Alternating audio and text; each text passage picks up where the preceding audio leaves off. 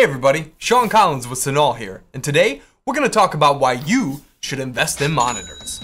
Yeah, give me 400 shares of LCD displays. Make it happen.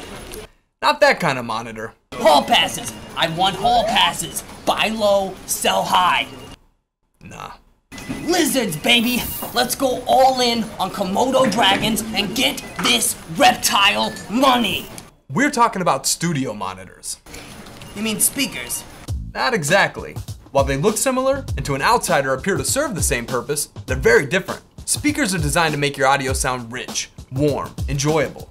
They flatter the signal so that it captivates the listener. Monitors, on the other hand, are designed to reproduce the signal as accurately as possible, revealing problems instead of hiding them. Monitors are for creation, speakers are for consumption. Business and pleasure.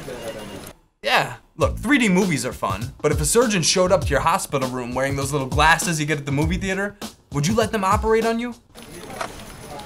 When you're producing music, editing dialogue, or mixing a session, you need to hear everything that's happening in your project. The critical choices you're confronted with when compressing a snare should be made based on fidelity. You also need to know that when someone listens to your mix on their own setup, it sounds the way that you intended.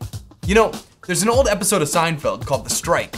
Yeah, a Festivus for the rest of us. Well, in that episode, Jerry starts dating a woman who he originally finds attractive, but becomes disappointed with when seeing her under different lighting.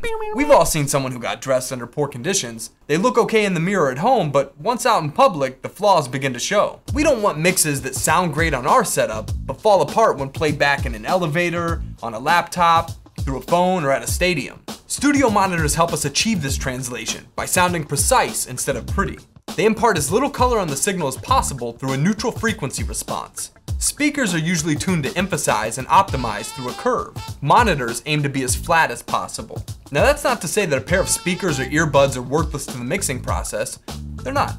It's important to step away from the console once in a while and check your work on these everyday devices as a point of reference. But without the strong foundation of reliable studio monitors, you're really just working in the dark. No, you listen to me. I don't care what I said before. Put it all on studio monitors.